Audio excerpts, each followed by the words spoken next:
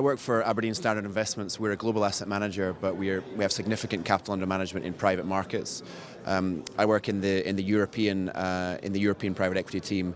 We're very focused on lower mid-market, and mid-market buyout funds in particular. So we're often investing in single country funds or sector-specific funds across Europe. And we're investing on behalf of insurance companies, pension funds, and we also run fund-to-fund vehicles, co-investment funds, and a secondary fund as well. It's the first big conference in private equity in 2018, so I think it's a really good opportunity to gauge people's feelings on what is a really interesting market environment.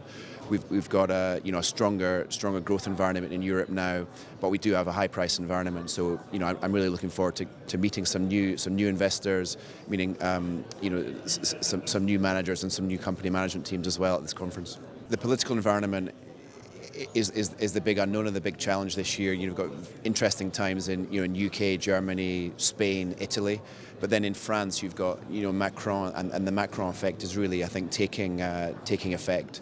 So I think our hope really is that, particularly in France, you can continue to see the labour reforms, pension reforms, etc., going through, and hopefully social tensions do not rise as much as might be.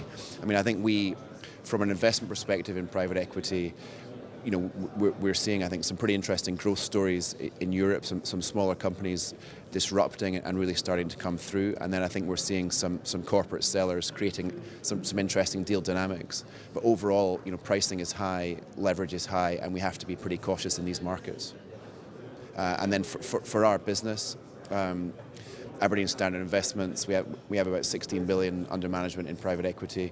We're raising some new capital this year for a number of different strategies, and we're pretty excited. We've just gone through a merger.